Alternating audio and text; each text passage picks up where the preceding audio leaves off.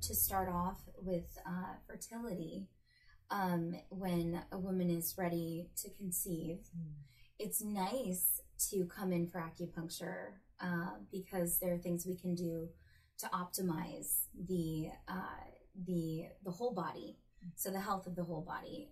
We really want to have everything, as much in balance as we can, as much nourishment as we can.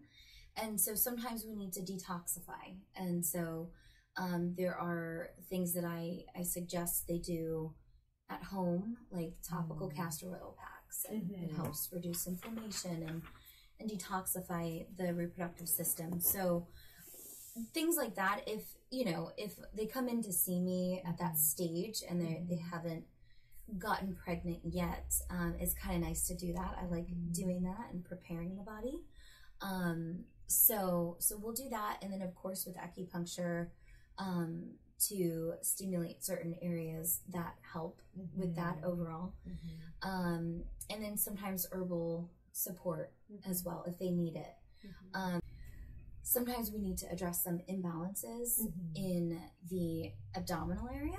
So sometimes we see like blockages, energetic blockages. So when I notice that, I really try to open them up and get them to be a little more connected with the rest of the body. So I do a lot of abdominal work with my hands energetically, and then a little massage, and then of course the acupuncture needles. That really stimulates everything and gets it really nice and ready to conceive and to carry a baby and to nourish. And so then when I have a patient that is newly pregnant or comes and finds me, at a certain stage of their pregnancy, there are things that we can do to help anchor the fetus, we say in Chinese medicine, as you know. Anchor the fetus and nourish the body and keep the stress level down for the mom, because that's really important. We don't want to have much stress when we are trying to grow a baby. So that's really important. And then of course we talk about nutrition and the certain things that they should be incorporating in their diets, and some things that they should be cutting out. So we talk about all of that, and whether they come in once a week or once a month at the beginning, and then towards the third trimester I do recommend that they come in sort of a little more regularly. And I have women of all different stages that come in, and some come every week throughout their entire pregnancy. And I gotta say, they really benefit the most, because they're having that weekly reset, that weekly stress-free me time, mommy time, which is really important. So that's nice. And then in the third trimester, we can start towards the end around 38 weeks, which is where I am. We can start doing some gentle induction points that basically help open up the meridians that go to that area. And we call it cervical ripening, so softening the cervix so it can prepare for birth. And again, just de-stressing the mom.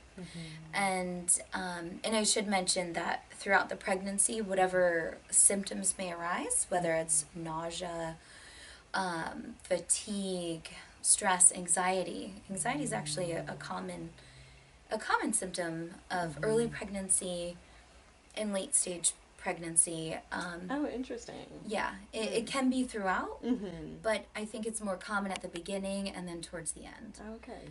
The second trimester is kind of like this, nice Sweet little spot. sweet spot. Yeah, it's like they feel great, and not everyone, but a lot of them feel so great, and their energy's back, and they're feeling good. And then third trimester happens, they're gaining a lot of weight, or it's just kind of setting into their body, and then maybe some anxiety coming up for possibly the labor or birth, or possibly just being a new parent, or having another baby, another child.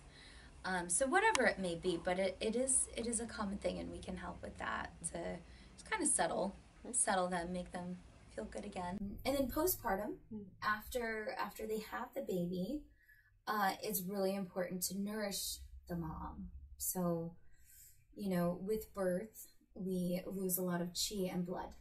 So the loss of chi can come in the form of fatigue, just kind of low energy, and your sleep is going to be off for a little bit because you have a newborn.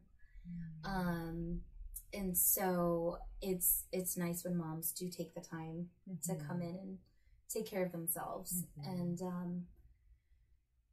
then just really nourishing their blood. So whether they need to be on herbs, or just recommending certain dietary foods that they can add in, that's important. I should also mention that I highly recommend placenta encapsulation or a tincture, because I believe the placenta is a natural way of replenishing all of that loss after birth. And if we look at different animals, they just ingest their placenta after birth. And I do believe that it's a way that the body just replenishes. So balances hormones and builds energy and blood, and reduces postpartum depression.